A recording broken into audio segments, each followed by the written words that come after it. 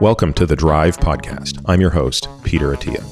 If you like this video, please let me know by subscribing to the channel or visiting my website to become a member for more exclusive content. And then, as you said, with Alzheimer's disease, the genes play a much bigger role, but they're not deterministic at all.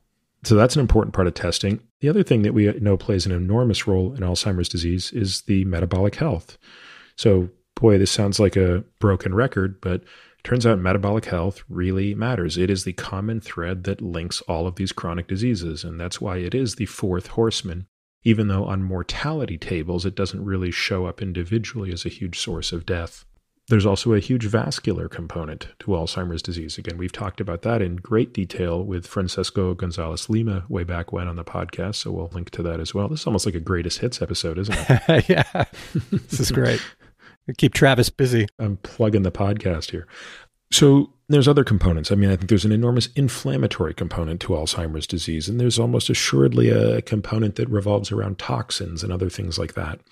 Worth also pointing out, about 1% of cases of Alzheimer's disease do seem to be genetically predetermined.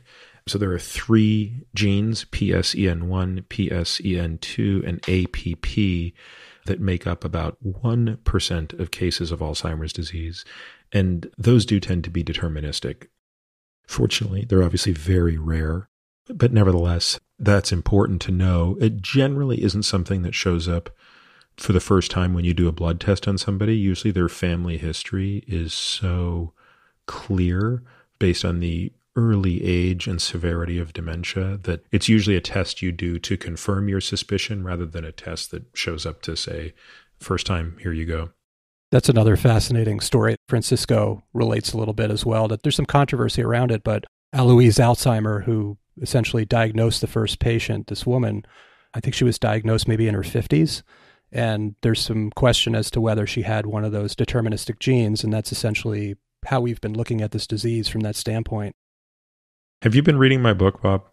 I've been peeking a little bit. Just a little, yeah. Here and there, yeah. I couldn't help myself. Yeah, no, that's exactly right. It could be a real tragic case of medical history that our entire understanding of a disease, which is predicated on an incident case, has nothing to do with 99% of the diseases that people actually get.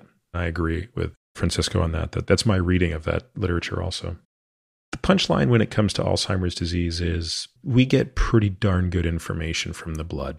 We get the relevant genes, we get all the vascular stuff, we get all the metabolic stuff, kind of Mickey Mouse on the inflammatory stuff, kind of Mickey Mouse on what toxins to look for, because truthfully, we just don't know. But overall, we get a pretty darn good way to handicap someone's risk of Alzheimer's disease.